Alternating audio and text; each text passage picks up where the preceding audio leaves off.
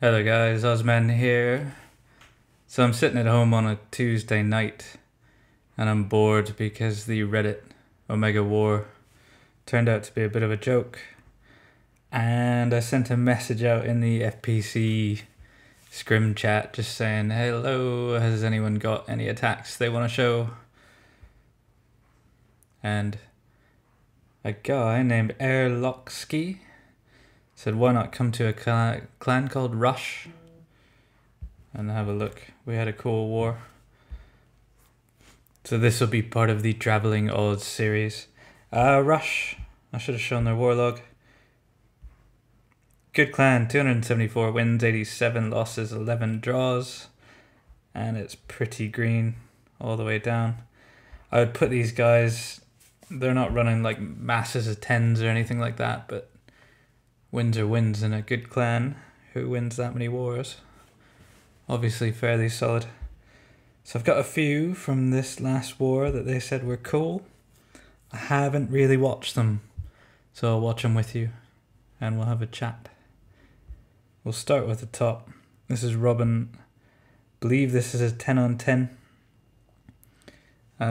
Fairly symmetrical base, but 10 on 10 is always tough. The core of this base is nuts. The guy does seem to have two singles, so when he comes in here with his Valks, he should just shred the center of this, but it's going to be all about the funnel. So he's got bowlers on each side with a couple of healers, and they're going to sort of straighten everything up, and looks like he's going to enter from sort of 8 o'clock.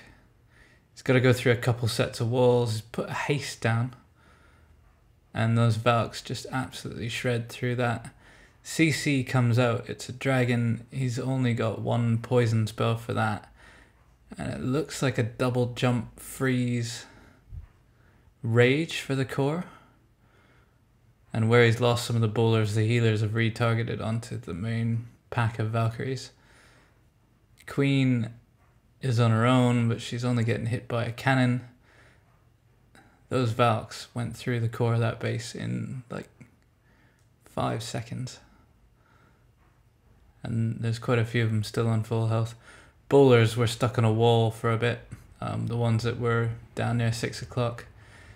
Some of his healers have managed to keep a giant alive. Love the intelligence of healers. But yeah, clean.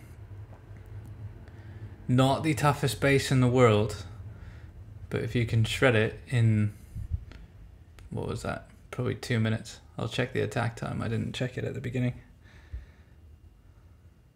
1 minute 50. It's still sexy. The next one, number 7. I'll show a few that they chose and then I'll pick a couple at random. These guys are part of the fair play community. I am still allowed in these chats, even though I'm part of Golden Goblins, who is no longer welcome in the fair play community. But that's another issue. No healers on the queen straight away, but he does have a queen walk happening.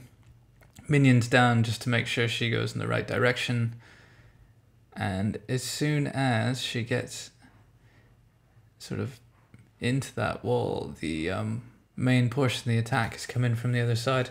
So a couple golems down, loads of whizzies, big funnel being made, basically. And he's got predominantly hogs, and I would assume bowler CC. Everyone's using bowlers at Town Hall 9 at the moment.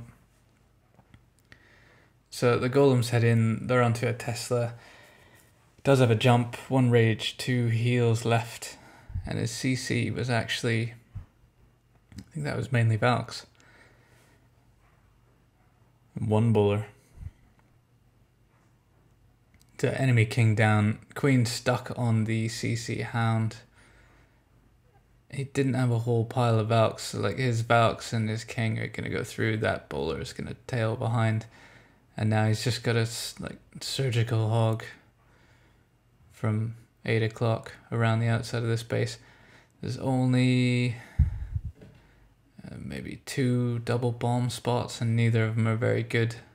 So I expect he runs into some springs and possibly a single or 2 here. But his hogs are going to make their way around the bottom of the base. He's got a couple whizzies left for cleanup.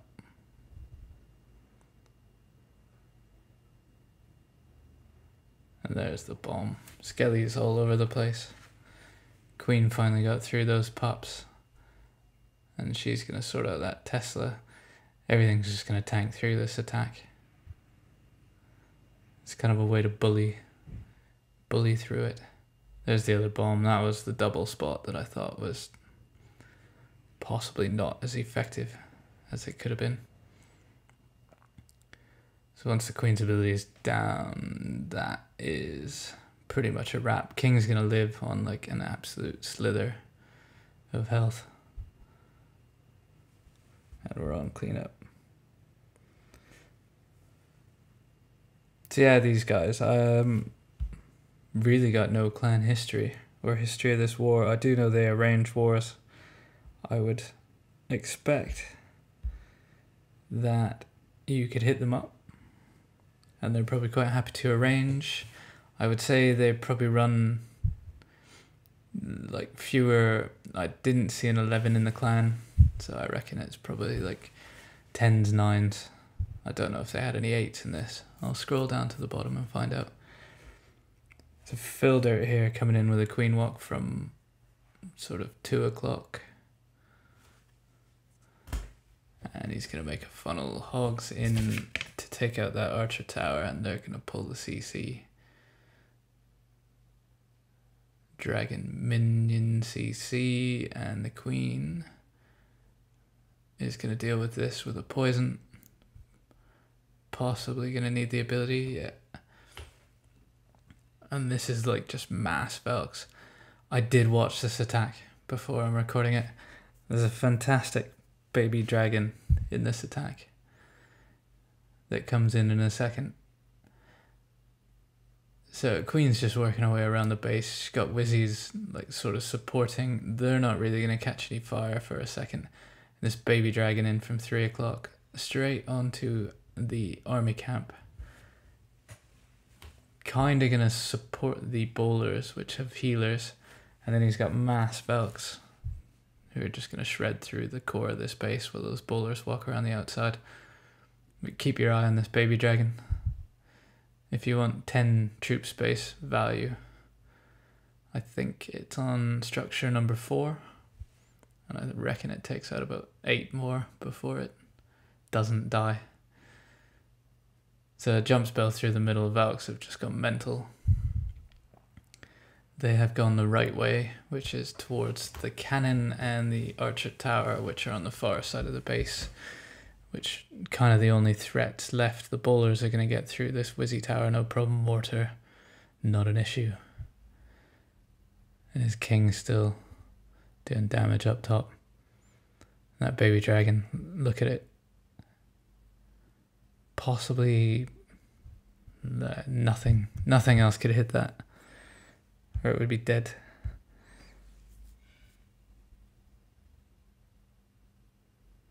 And a swag poison spell.